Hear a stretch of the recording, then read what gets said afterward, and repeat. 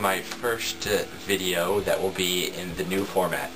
Before I did it, I would just read from a piece of paper, and many users, even people who like my videos, commented that was kind of boring, and I'll agree with them, so now I'm trying to switch things up. And it may be a little bumpy at first because I've never just talked to the camera like this before for a YouTube video without any sort of thing in front of me telling me what to say. I know I'm an automaton, I can't think for myself. But in any case, I'm going to try this, so the first few videos may be a little bit bumpy, but yeah, hopefully in the end it'll work. And hopefully some people on YouTube will realize that the kind of behavior that they have thrown on my video is actually very harmful for me. And I'm actually very sensitive about my lisp, so I would appreciate it if you could just pretend that the lisp did not exist. Is that okay? Okay. So without further ado, my first review is Iron Man. Now, I saw Iron Man a couple weeks ago, and I must say that I was very, very impressed. It is easily one of the best superhero movies of all time. It's my personal third favorite movie of all time, and number 1 is Spider-Man 2, and number 2 is X-Men 2. Sorry, I kind of just flipped you off there. Oh well. Deal with it. So, Iron Man follows the story of Tony Stark, and he owns Stark Industries, which is a weapons manufacturer. So one day he's making a deal with the U.S. military in the Middle East, and some terrorists attack his convoy. And the reason they attack his convoy is because they want Stark. They kill everyone except Stark, and they want Stark to build a new weapon. A weapon called the Jericho that his company had just sold to the U.S. military. So they put him in a cave with a whole bunch of weaponry and say, here, use this weaponry to build the Jericho. And of course, for those who have seen the trailers, everyone knows that he doesn't actually build the weapon. He builds the Iron Man suit and thus escapes. And he escapes over to the U.S. And once he reaches the U.S., he realizes he's gone through a kind of change of mind. Because the terrorists attacked him with his own weapons, with Stark weapons, and he thought that his weapons would never get into the wrong hands, that the U.S. military would always have them, and that no one else would have them.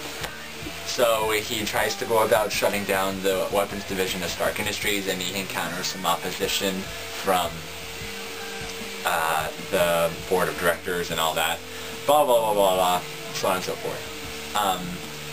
Two problems I have with this initial setup. One problem is that the terrorists are incredibly stupid in this story, because they just put Tony Stark in this cave, and they expect him to magically do whatever the hell they want him to do, and it's just really stupid because he's building a frickin' suit, which I think looks nothing like a Jericho missile. Correct me if I'm wrong, but, I mean, I could be wrong, but I don't think so. So, yeah, they put him in a room, and they trained cameras on him, so at first I thought it was going to be okay, but then the cameras, yeah, in the end he just escapes, and steps through this big plot hole. Another big problem I had with the movie, well, not a big problem, a smaller problem, was that he's too naive.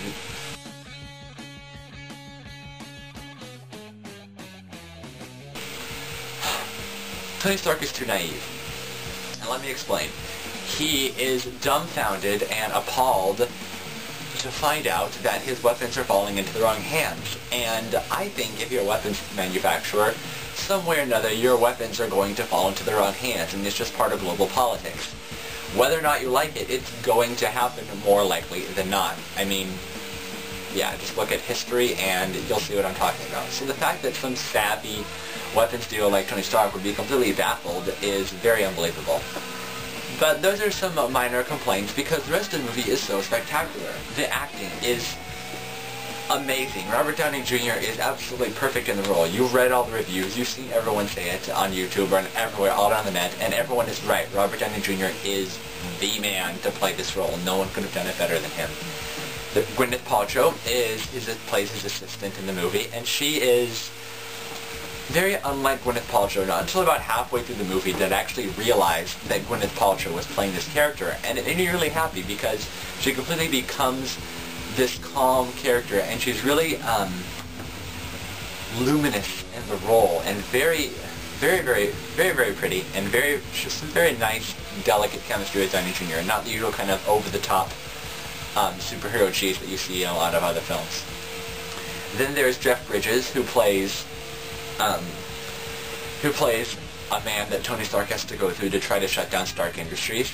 And Jeff Bridges is decent in the role. He's nothing exceptional. He's not as good as Paltrow or Downey. But he does his job, and I guess he's okay. The action scenes, there aren't actually very many action scenes, but what is there is very good and very badass and very entertaining. The special effects, even better than the action itself, because there are scenes where Iron Man is building his suit, and you see a lot of special effects in those things, and those always work really, really well. And as he's building a suit and as he's becoming Iron Man, you really feel that sense of superhero exhilaration, like when Peter Parker was flying through the streets of New York, when he had his pajama Spidey suit on and he didn't know how to use his powers, and he was flying all over the place. And when Downey Jr. first experiments with his suit and he goes flying out into the dark of the night, you really, that feeling of exhilaration and of wonder and of discovery and of excitement is so truly rare in movies these days that, yeah, it should be really applauded when it's seen, and Iron Man hits it perfectly. The director, Jon Favreau, he's done Elf before, he also did Zathura, which were both very good family-friendly flicks, and he takes it into PG-13 territory here. Sometimes he gets a little away with the PG-13, I mean, Stark sleeps with every other woman he meets, and it's kind of like that Favreau is like, hey, look how classy and awesome his life is, and he does go a little overboard, but that's completely forgivable. On the whole, it's just a really, really great film, a solidly entertaining film, the perfect opening to the summer blockbuster season, and yeah, I highly recommend it, especially to comic book fans. And to those comic book fans, stick around after the credits, because after the credits, you'll see something unprecedented in the history of comic book movies, and it is well worth the wait. So yeah, I give Iron Man an 8 out of 10.